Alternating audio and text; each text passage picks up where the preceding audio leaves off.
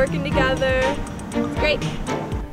It's been great. It's probably one of the greatest films I've been on because we're working really good with time, and everybody seems to be happy. And I think that's the essential things that you have to have on a film set.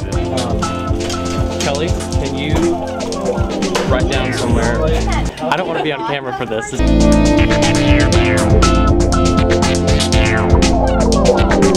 I've just been the slate girl, pretty much on set. I give people tape sometimes.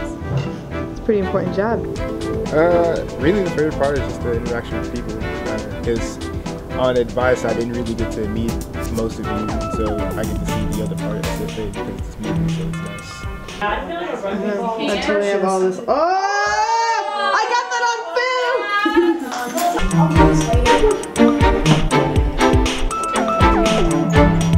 And put that light in the box. I totally got that on film. Alright, and final question.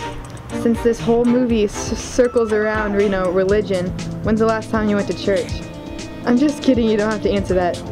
Are you ready for a lunch break? Definitely.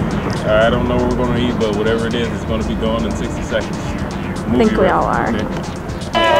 I want to sleep. No.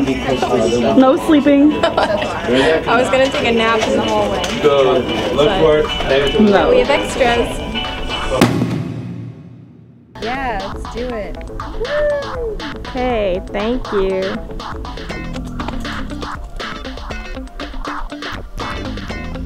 Always a fun. It's always a good time.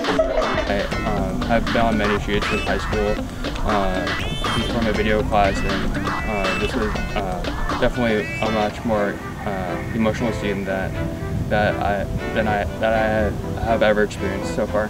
So how does this set compare to other sets you've worked on? Well, this set, of course, we have to watch our language, so there's not nearly as much profanity. Maybe go with David Shaver. Any particular reason? I just don't get him all the time.